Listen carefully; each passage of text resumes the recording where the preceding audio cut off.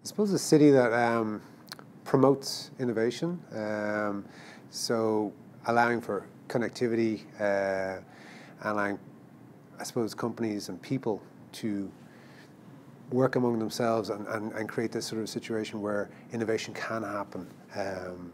So like a smart city, like you talk about the techie side of things, that's important, but it's allowing people actually become smart within the city. So if you don't have the pickup of people, or actually the take up by people, the city can't be smart in itself. So yeah, something that facilitates smartness. So both internally and outside, if that makes sense. So within the city council, for instance, and then outside into the actual greater community.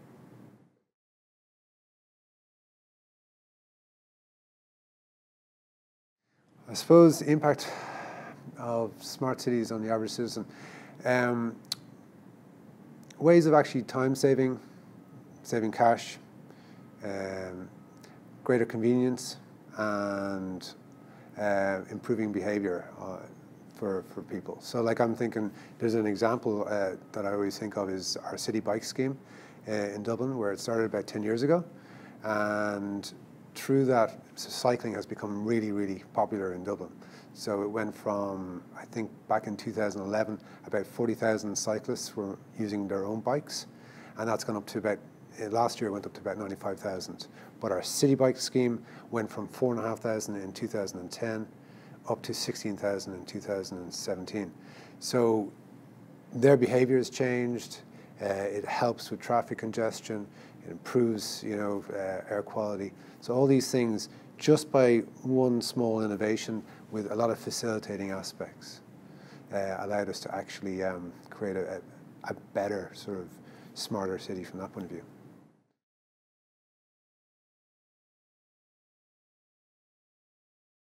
Oh, so like from a point of view of our biggest success, like we use the old model of SBIR, I think it's called over here, so SBIR, which is Small Business Innovation Research.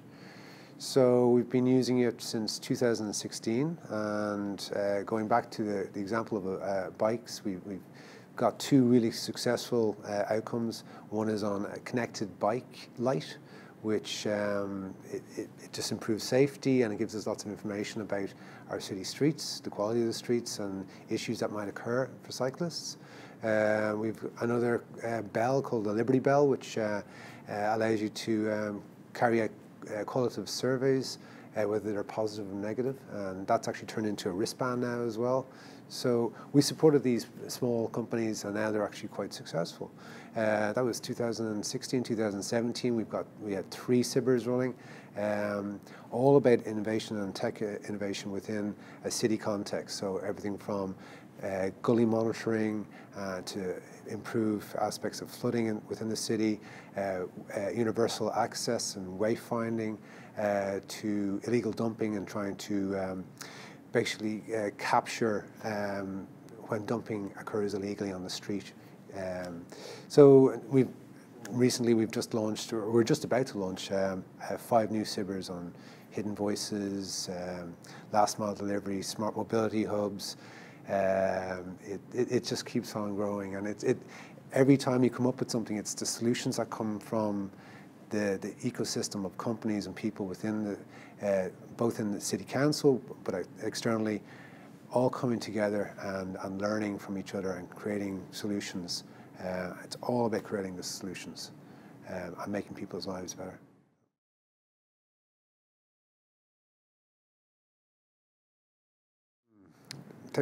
I suppose technology in itself, it's not about the technology. It's about trying to find a solution through technology. So while the techies, they may want to get this idea across and like this is the best way of doing things, I think the mayors should think about, okay, what is the big pertinent question for me? And then put that question out to the techies, and then the techies can come back with their solution, So to avoid that tech for tech's sake, and just this is what I want solved.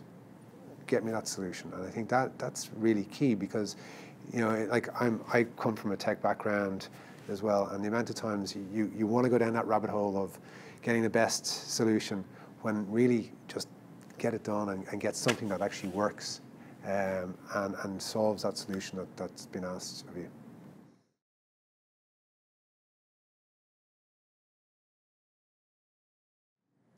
I suppose that you're there to promote innovation because technically, like, you know, try not to become an obstacle in this process. Try to facilitate the creation of new ideas and new solutions. So just maybe stay enthusiastic. Don't get don't get run down and burnt out by the whole process and possibly the politics around it, and just keep on trying and bringing new innovative solutions in. Usually brings in new innovative people into an organization, and then re-enthuses the people that you're working with. And I think that can be a really virtual cycle of actually coming up with the goods in the end.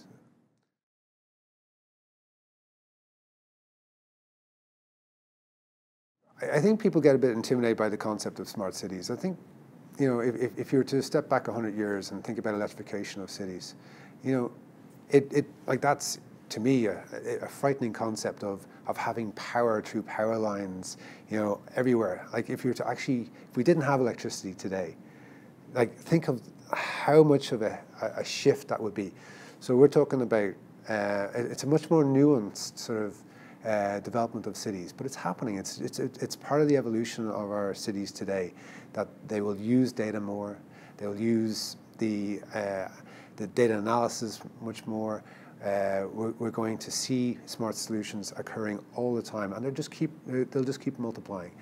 So it's happening. It's not something that we should be afraid of or, you know, push back on, but we should definitely become involved in and do try and take part in what's going on, and seeing how it can really make your life better. Really get out there and become involved in smart solutions.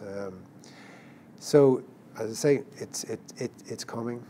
And you can influence how it actually lands on the ground.